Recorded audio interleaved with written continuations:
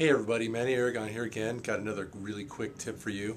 Those of you who are short on energy and want to gain more energy, and also you're having trouble trimming a few pounds off. One really critical tip for you guys is to get to sleep and get to sleep on time. Hey, you know what? We don't have our parents anymore to tell us what time to go to bed, right? Well, there's a reason why your parents tell you to go to bed. First of all, it's for convenience. And second of all, because you need it. And you know what? As an adult, you need it too. So for men, get to bed by 10:30 p.m., no later than 10:30 p.m., and women, 11. And the reason is you want to be in really deep sleep between 12 and 2 a.m. And the reason for that is because that's when you secrete your growth hormone. Now, growth hormone does a couple of things. First of all, in order to have that growth hormone secrete the maximum amount, you got to be in deep sleep.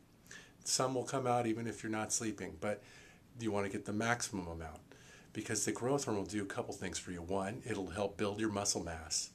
And the second thing is it'll help build your bone mass. So there's a couple of things that it does there. It does many other things. But the muscle mass is particularly important because as we all know, increased muscle mass burns more calories. So the more muscle mass you have, the more calories you burn, and the faster you're going to lose weight. You're going to burn through your daily caloric intake faster than if you don't get that good of sleep, if you're out surfing the web.